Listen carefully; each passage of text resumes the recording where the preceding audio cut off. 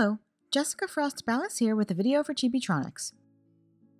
Today we're continuing our video series, Chibitronics for Papercrafters, and I'll be teaching you how to plan out your circuits with a stamp positioner. So let's get started. First I take my stamp and place it on the lid of my MISTI. I'm using the Merry and Bright stamp set from the Rabbit Hole Designs. I love that big wreath and how it really can fill an A2 card front. Next I take 2 panels of white cardstock cut to 4 1/4 by 5 1/2. I place those inside my MISTI and then stamp the image with Copic-friendly black ink.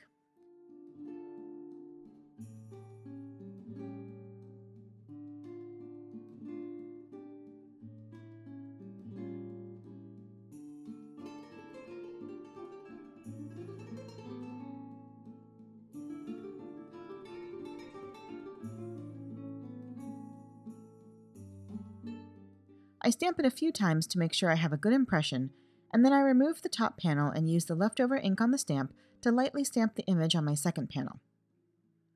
Using a stamp positioner like a MISTI lets me ensure that my circuit will be placed exactly where I want it. I won't have to die cut or punch holes in my panel to see where to draw my template. I'm going to light up the center of each poinsettia, so I start by using the craft stencil to trace the outline of the original triangular LED shapes over the center of each poinsettia.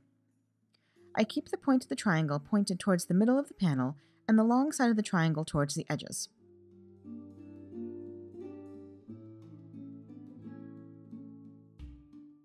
Next, I take a piece of white cardstock cut to 1 inch by 2 inches and fold it in half to create a little holder for my battery. I apply adhesive to the back of the holder and adhere it in the bottom right corner of my panel. Then I use a pencil to trace my circuit for a reference. I start by drawing a line to the negative point of each triangle shape and finish it inside the holder.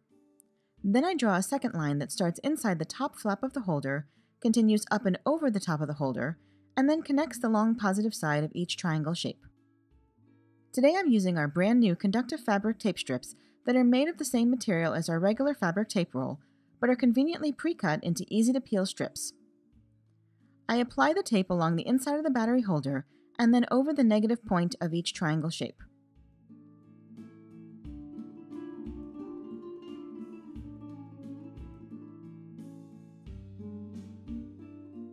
When I run out of tape, I simply overlap with a new strip.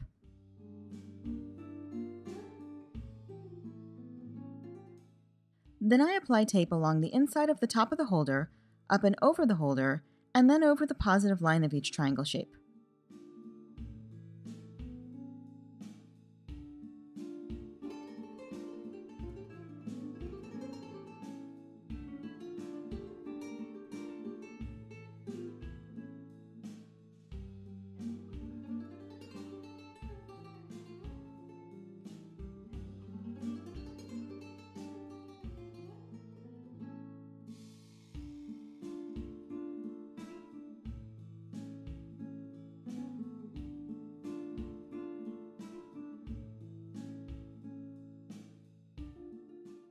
Next, I place a CR2032 coin cell battery inside the holder, positive side up.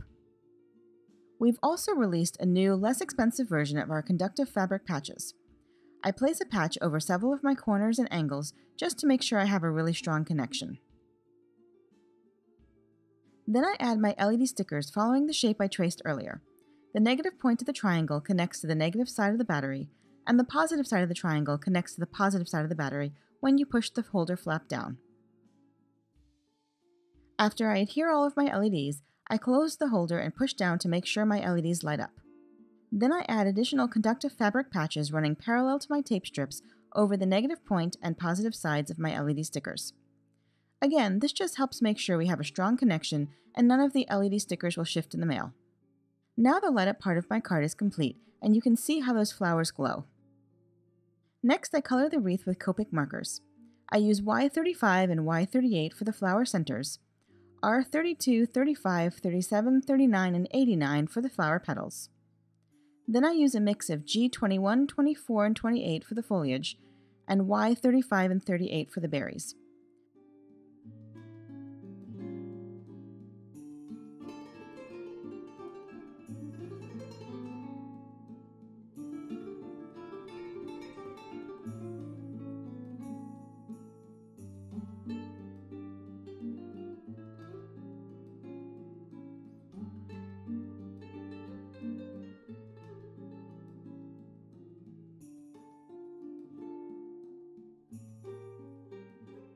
Off camera, I also stamped the sentiment from Merry and Bright onto black cardstock and heat emboss it with white embossing powder.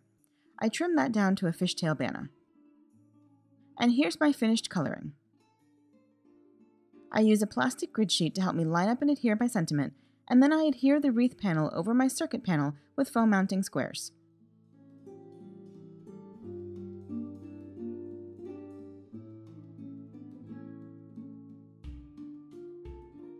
And that's it for today. Be sure to subscribe to the Chibitronics YouTube channel and follow us on social media for lots of crafty inspiration. Stay tuned for the next video in the series. Thanks so much for watching, have an amazing day, and happy crafting. Bye!